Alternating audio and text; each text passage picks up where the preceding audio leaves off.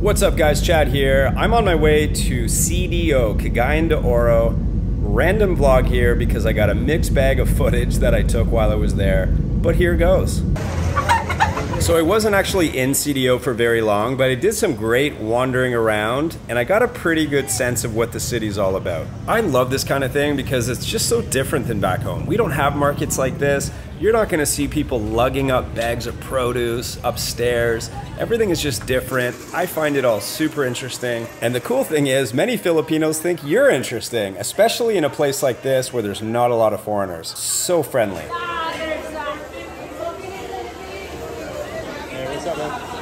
What are these? What's it for? It's lumpia wrapper. A lumpia?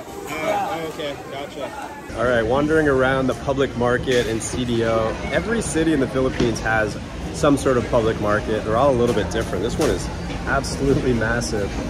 Second floor is all produce. Downstairs is all dry goods. No foreigners. One of the unique things about coming to Mindanao, you just don't see that many. And one of the unique things about the Philippines in general, the fruit. So many good options. On this trip though, I just grabbed some mangosteen and some golden watermelon to go. What's up guys? It's another day in CDO. I am cruising around the city. I'm at Ayala Mall. If you've been to the Ayala Mall in Cebu City, this kind of looks familiar. You know the terraces? Well, this one here in CDO kind of has the same thing. Little garden hangout area down below with a little wraparound multi-level sort of deck with restaurants. It is extremely similar to that. The vibe I'm getting here is, you know, a big city vibe, I guess similar to Cebu City. You know, a decent amount of traffic, you got a bunch of nice shopping malls. You get around mostly by taxi. So right off the bat, I'm kind of getting the same vibes as Cebu. Maybe a smaller version of that. Let's see what else. Not a lot of foreigners here. I'd say that's something that stands out right away. Like not at all. However, I hear this is an area where more expats are moving to. The prices, I'm paying about 30 something a night to stay in this hotel that I'm at. You know, the rooms are super nice. It's a pretty updated, modern kind of hotel. It's got a awesome rooftop lounge. I went there right away. I've been up there almost every night just to grab dinner. It's good food. But as far as safety goes, I don't really have any concerns with that. I've kind of been wandering around different parts of the city. I haven't done a lot at nighttime, and I have heard, you know, you just have to be cautious with that, but that's the same in any city. So I wouldn't say because it's in Mindanao, you have to be careful. You know, when I was looking at Airbnbs and stuff like that, I'd say there's definitely less options, but there are similar options in terms of like staying in a condo with amenities, pool, stuff like that. So similar in that regard. I would just say like a smaller version of Cebu with not as many options. Really doesn't have the foreigner kind of scene here, the expat scene that you do in Cebu. So if you come here, it might be a little bit more challenging if you're looking to make friends with other foreigners. Friendliness is totally the same. You know, everyone's just going about their day. Hi, see, I just said friendliness is the same. I'd say, oh, geez, prove my point. Good afternoon, sir. Prove my point, right? Super friendly, typical Filipino community. Very quick to say hello. Let's see, as far as coming here as like a dating option, I know a lot of people have been talking about, and I've been talking about on this channel, as far as meeting people in Mindanao or areas outside of the main areas like Cebu and Dumaguete and even like Iloilo or Manila. So my opinion on that is going to areas where there's less foreigners. I think that gives you a unique advantage of just meeting the kind of person that you're looking for. So I think CDO falls right into that as far as being a little bit better of an option as far as meeting a Filipina. I think that you can meet someone that lives, you know, within a few hours of here in the province that could easily, you know, take a bus and meet you here. If you're coming from Cebu City, it is a direct flight. It's about a 30-minute flight. And then, yeah, I would consider it for sure as an option. I'm standing in such a random spot with a crappy background, but let's see how friendly these people are. Let's see, how many people wave? 1, 2, 3, everybody's waving. What's up? Hello. Hey guys. Yeah. It's pretty awesome. That's everywhere in the Philippines. It just happens over and over again. So yeah, these are my initial thoughts on CDO, guys.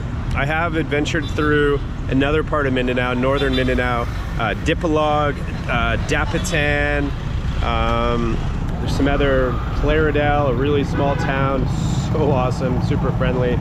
So the vibe I'm getting in Mindanao, at least through these northern parts of Mindanao, I would say 100%, if you want to come and check it out, or if you want to come here to meet a Filipina that you've met online or whatever, don't hesitate. I wouldn't say that it's a place to avoid at all. And when I first started looking into the Philippines, I remember matching with people in Mindanao and then reading about it and saying, man, I don't think I can go to Mindanao. It's dangerous for foreigners. And I mean, things can happen anywhere. And I think there is reason to be cautious of anywhere you go. So don't think that it's just, you know, the safest place where nothing can happen. My point is, it's not what the news tells you. It's not what you're reading, because I've been going through these towns and I just feel the vibe is the same as other parts of the Philippines. That's my opinion. So take it for what it's worth. And yeah, I'm gonna keep venturing on and see what I can run into here while I'm here. I'm not here for too long.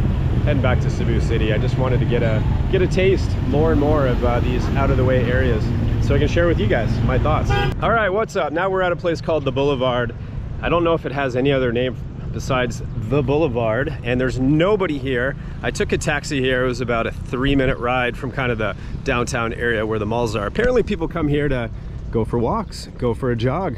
I can see why. It's nicely paved. They have it blocked off from traffic, so you can't actually ride your vehicle down here. And apparently it ends up along the river. Nobody here. I don't understand this completely, if they built this just for you know, for pedestrians to get out and exercise. Maybe it's just because it's the heat of the day, no one's out here. All right guys, I'm gonna cross over to the other side. There's nothing on this side, and I know there's a river that kind of runs in between the city. I kind of think it's on this side. Yeah, it is. All right, but yeah, interesting. Looks like a bunch of homes on the water here.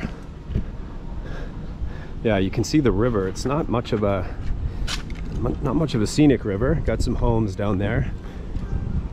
And yeah, the Boulevard, guys. If you're coming to CDO and you want to go for a jog and you want to get away from traffic, check it out. I'm gonna jog for you guys. Look at this. Oh yeah, oh yeah, this is good. What a good spot for jogging. Nobody in the way. I mean, I can just go in any direction without bumping into anybody. No cars are gonna run me over. I can go slow, I can go fast.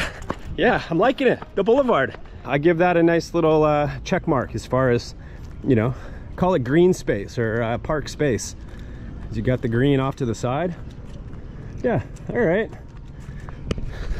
Moving on. Let's see what else CDO has to offer. For all you Canadians and Americans that like to go camping and you have to buy firewood and you pay like $15 for a bundle, that's about 20 cents. They're not huge bundles, but 20 cents. Wouldn't that be nice going camping in Canada? For all you YouTubers out there, especially the Dumageddon crew, where the majority of videos are pretty chill. I'm talking chilling on a couch, talking to the camera. Maybe there's a little birdie next to you. Great videos, but you're not getting any exercise doing that, fellas. You come out and do a little walk and talk vlog through different parts of the Philippines. Man, I'm burning some of my belly fat. Sweating it out too. Should probably get some water. Hi there. Do you have cold water?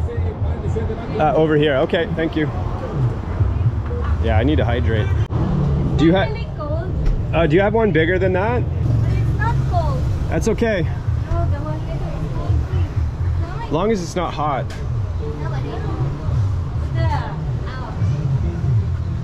Well, you know what? Do you have any that are cold? Oh, that's cold. Yeah, that's perfect. Thank you. Yeah. 25 pesos. Thank you. Nothing better than cold water on a hot day. But I love sari-saris. You can literally be anywhere.